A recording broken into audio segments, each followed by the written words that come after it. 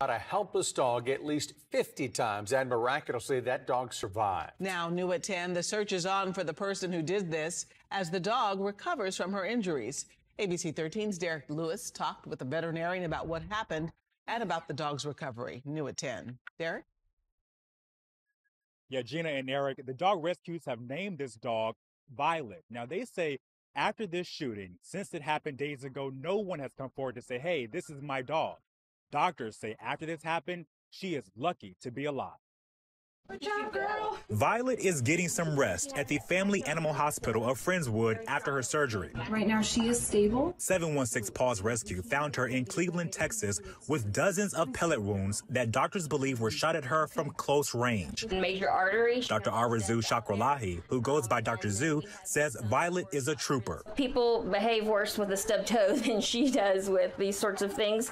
I think she's just very grateful to get attention and love and be able to trust somebody. Her trust in people shattered. There's probably about 20 on this foot. The day she was shot and left out on the street alone. She was a bit head shy, kind of ducking away when people would try to put their hand near her face or head.